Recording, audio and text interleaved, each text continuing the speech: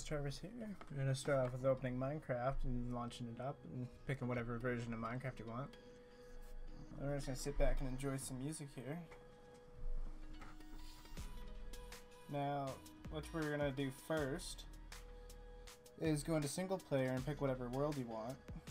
And then we're going to, in that world, open up the pause menu and go click the open a LAN tab.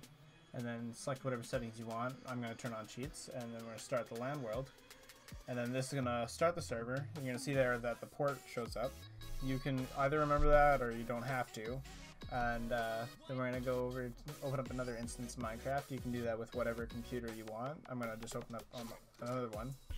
And then now that we got that open, we're going to go in the multiplayer tab.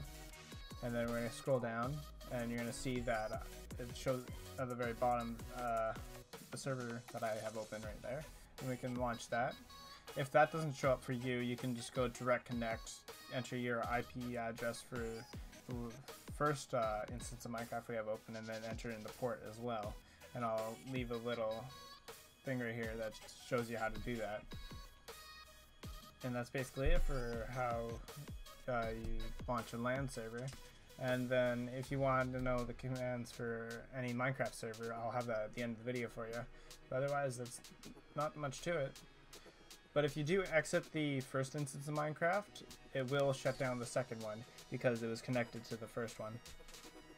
And then you can't have a running server if there's no server running. Anyways, that's it for today. Hope you guys have a good day. Triverse out.